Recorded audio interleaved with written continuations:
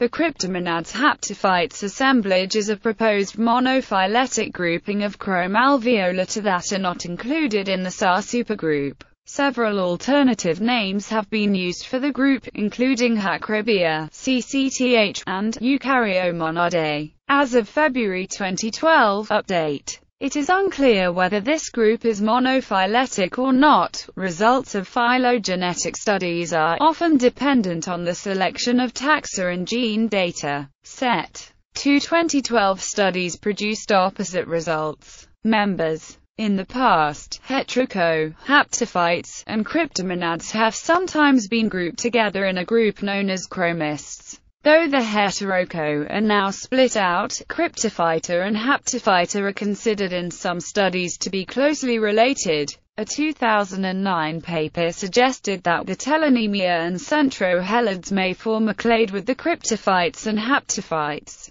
The picobilophytes may belong in this group but are too poorly known to be classified with confidence. Several recent studies have concluded that Haptophyta and Cryptophyta do not form a monophyletic group. The former are a sister group to the SAR group, the latter cluster with the Archaeplastida. As of February 2012 update, it remains unclear whether the Hacrobia forms a monophyletic group.